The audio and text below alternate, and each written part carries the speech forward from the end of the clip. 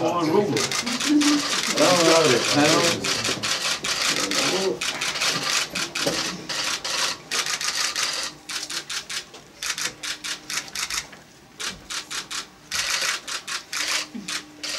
Hello! Look at us guys!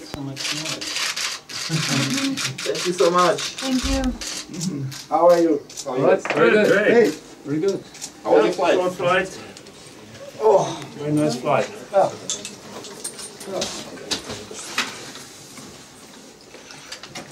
Так, у нас 20-25 минут, пожалуйста, ваши вопросы. Public TV. Hello. Hello? You know, a lot of Western artists now rejected to come in Moscow and Russia because of difficult situation in Ukraine. Do you think is it normal? And is it normal to connect art and political problems? What do you think about this situation? For us, you know, we have a long relationship. Which one? Long relationship with our Russian fans. You know, we come here to Russia to play for our fans. And of course, the same goes for so many places around the world. We just kicked off the tour in China, you know, and now we are back in Russia. And you know, this is a world tour, and at some point we might go back to the Ukraine as well, you know, because we have so many fans in Ukraine also, you know. So music is music, and politics is politics. We are here, you know, we live in the world of emotions, you know, playing our songs, have the fans to sing along. We come with a whole new production with many new songs we haven't played before from the new album, and some vintage stuff from the 70s, since we're celebrating 50th anniversary, you know. So it feels great to be back in Russia, you know, and it's like when you play in the Middle East, I think it's a good example, you know. We're very popular in Israel, but we also play shows in Lebanon, where the people and the fans love our music as well. So music is about emotions, music is about bringing people together in a positive way, and that's why we're here to play for our fans. Thank you. Следующий вопрос, пожалуйста. Moscow 24. Why did you choose these cities? Why before, without Sochi, for example, and Sevastopol? It's basically not us choosing the cities. It's our promoter here in Russia. We work with them for a long time, SAV, and we work with them for many years.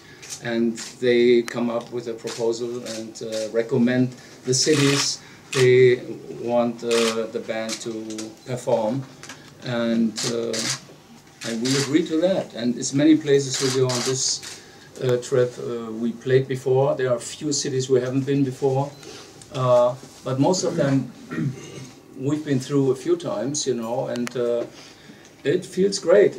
Russia is such a big country, and of course, we know that we're just still playing a part of it, and we're missing probably all the way from Krasnoyarsk to Vladivostok, but we've been there before, and you never know, maybe we come back to that part of the country at some later point, you know, but for now it's a great tour, we're excited to be back, and we're ready to rock. So what about you, Russia?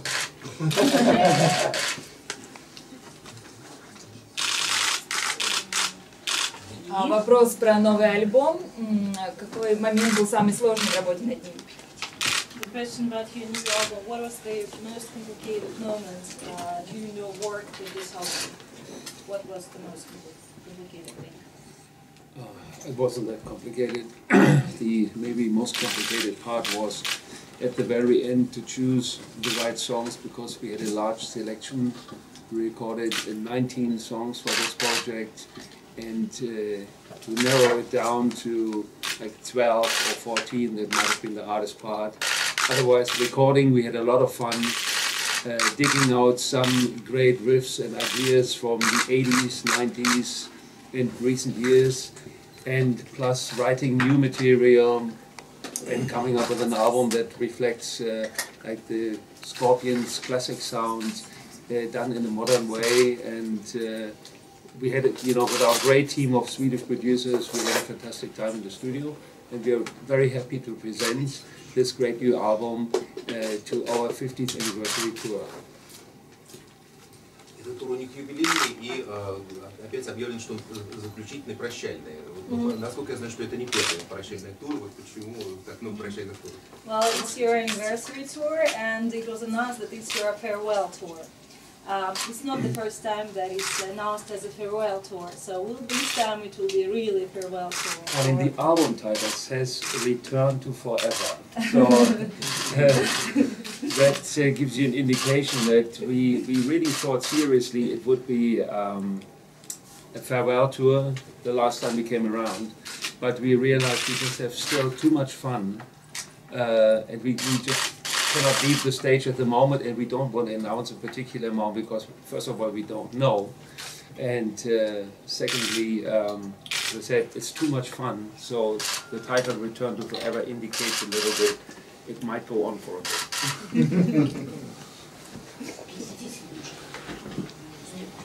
In every Russian concert you try to speak Russian, and who's your teacher, and do you prepare some surprises for Russian fans? For example, you've been in a concert Paul McCartney in Moscow, I see you, yeah.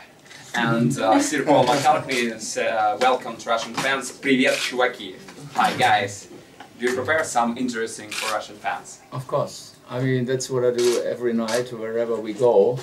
And with some of those phrases I'm familiar with, even in Russia, but there's still a good part to learn, and every other night, and maybe surprise the fans by something new. And yeah, hopefully we find some good teachers along the way. I'm sure we will.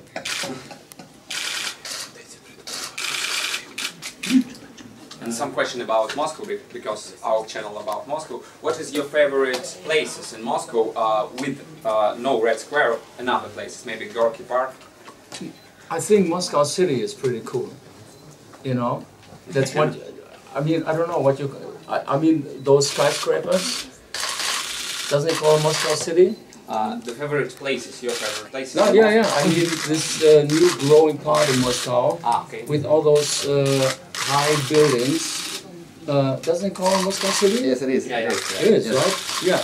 That's what I think. It's very attractive when you go through there at night, and you see those skyscrapers touching the clouds.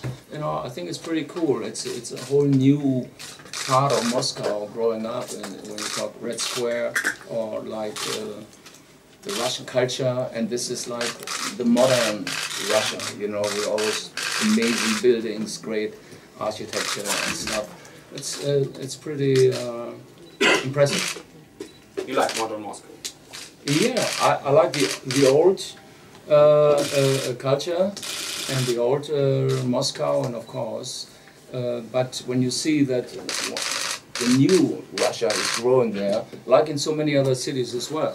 A few years ago, when we played first time Ekaterinburg, for example, for every visitor who comes there for the first time, being so far east at the Ural Mountains, and then you see, wow, such a modern city, and it's pretty cool.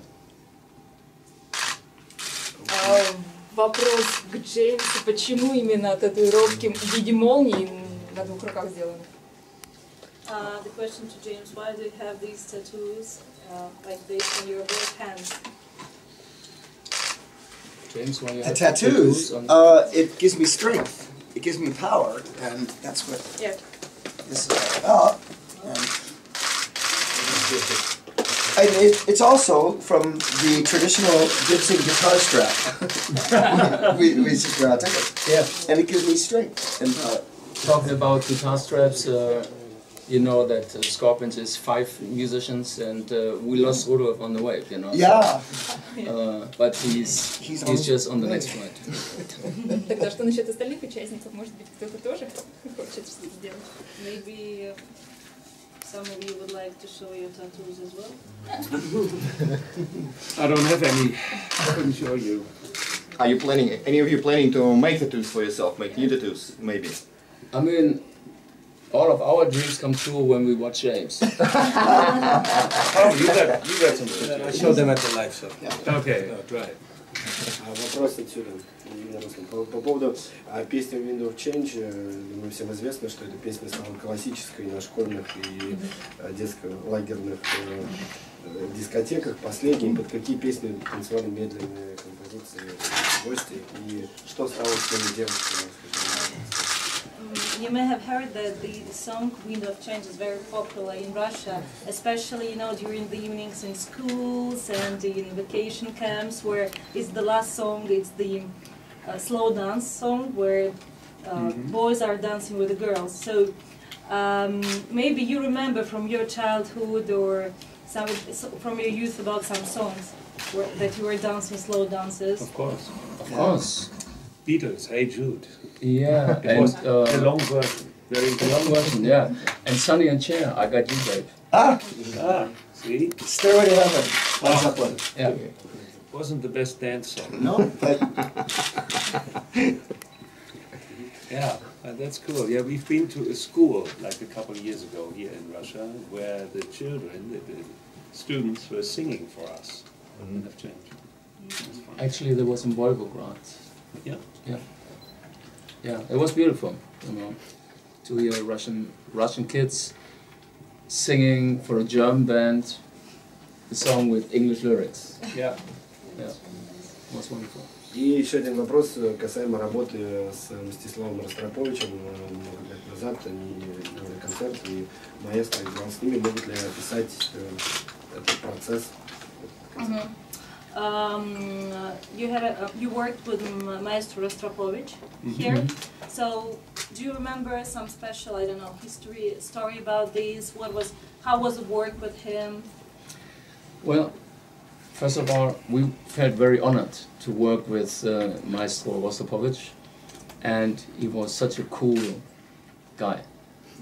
He was a legendary artist, of course, but on the personal side, I remember him after our performance at the Brandenburg Gate, when we played with 160 cellists, and we performed Wind of Change, and Rostropovich was conducting, and after that we went for a drink and a little small talk and stuff, and he said, "Klaus, you can call me Slava. I'm Slava," and I'm very close to, I love artists from pop and rock music, like Sting, and he used to work with many artists from the world of rock music together.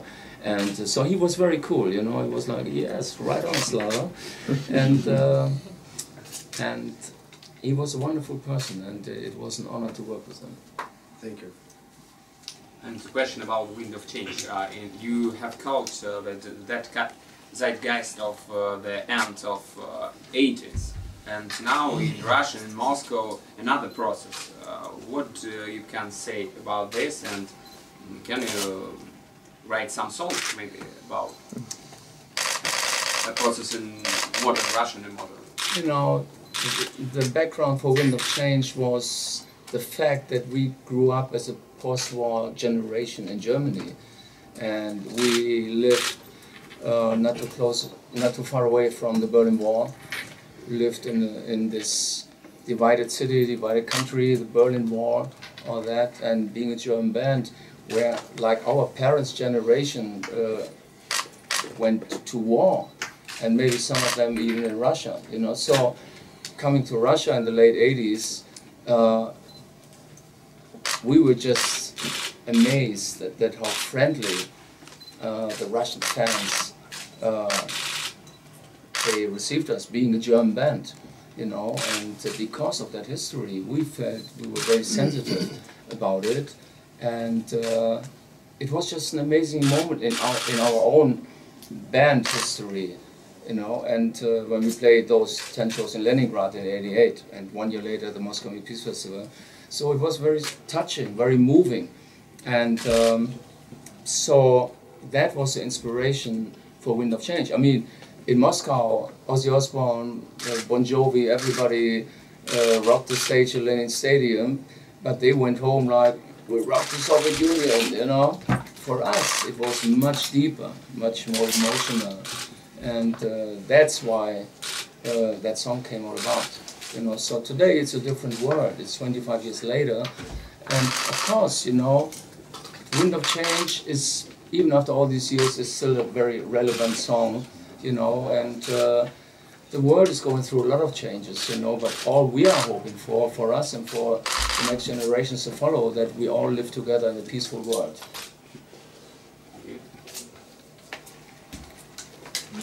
Вопросы? Можно, да? В рамках одного из турне российского вам подарили матрешку. Что бы вы хотели, чтобы вам подарили сейчас? И вообще, что планируете увезти из России? Какие сувениры? For one of your tours in Russia, you got matryoshka, you know, this doll, traditional Russian doll, as a present. So this time, what are you planning to get as a gift from your Russian fans, and what are you planning? What souvenirs are? Yeah, cool. What souvenirs are you planning to get from here, from Russia? We don't know. We have no idea what to expect, but we usually get a lot of gifts, and it's great that sometimes the fans are expecting us at the airport when we arrive, and they're singing songs, and they have flowers, they have cake, they have matryoshkas. It is very touching, since you know, it shows you that the fans are spending like so much energy on expecting that they're preparing little things, you know, handmade stuff. It's lovely.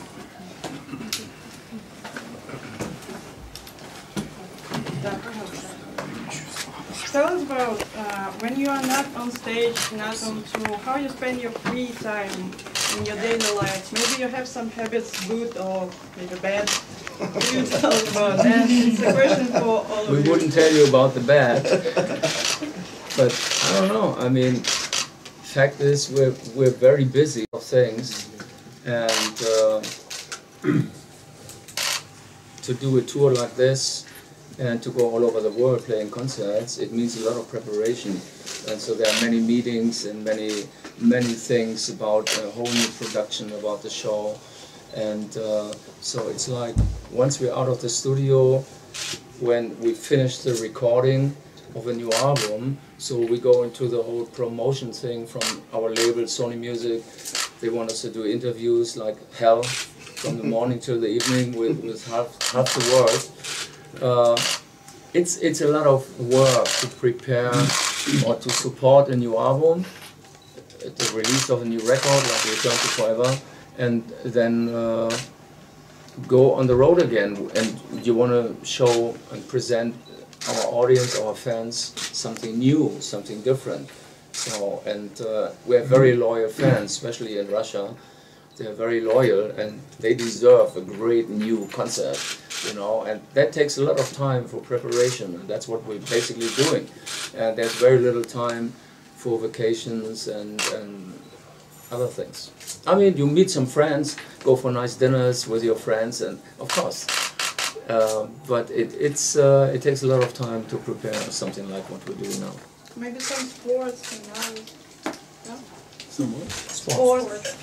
Sport, I mean, running up and down the stairs is just about everything we can do at the moment. Klaus is right about the preparation. We also have, this hasn't been mentioned, we had like simultaneously to the release of the album, a movie about the Scorpions. It's 50 years anniversary, so it's like a very interesting documentary, and you might see it one day. It was shown in cinemas in Europe. It will be released as a DVD later.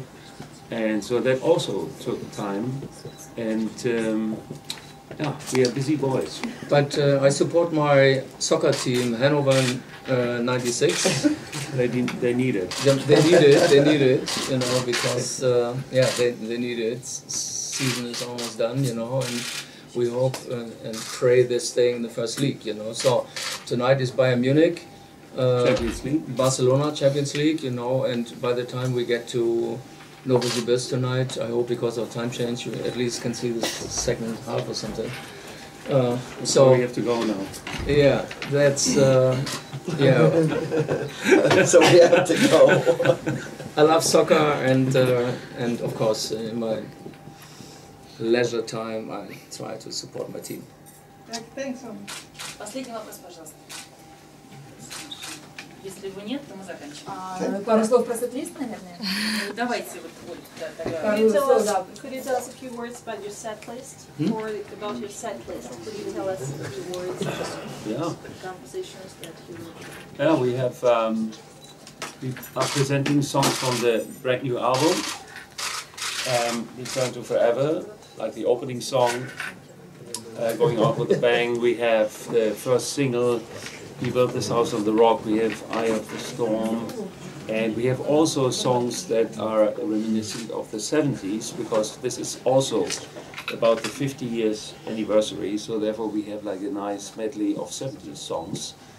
And we play songs which we haven't played in a long time, but of course we play all the big songs, the classics, because the fans would be disappointed if we wouldn't. So therefore it is a very nice mix of songs, and we have 3 shows in 3 different countries now. We played like in China last week, we played in Czechia and Poland just day before yesterday.